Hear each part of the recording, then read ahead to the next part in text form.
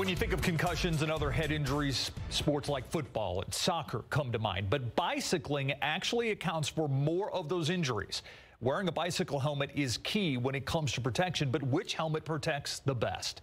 Consumer reporter Marilyn Moritz tells us about brand new testing and results from the same folks who test football helmets.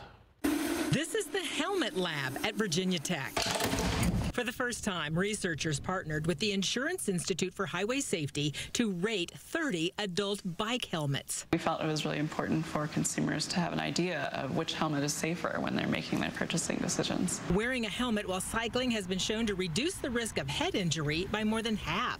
Helmets already have to pass government tests, but these tests were more extensive and researchers say more realistic. So we're simulating real-world head impact conditions, so the most common impact scenarios that a cyclist might see when they hit their heads. The test simulated various crash scenarios, including the helmets hitting the ground at an angle. Of the 30 helmets tested, 24 scored good or very good. These 4 received the highest 5-star rating: Bontrager Ballista, Garneau Raid, Bell Stratus, and Specialized Chamonix. Important to note, all equipped with MIPS. That stands for Multi-Directional Impact Protection System.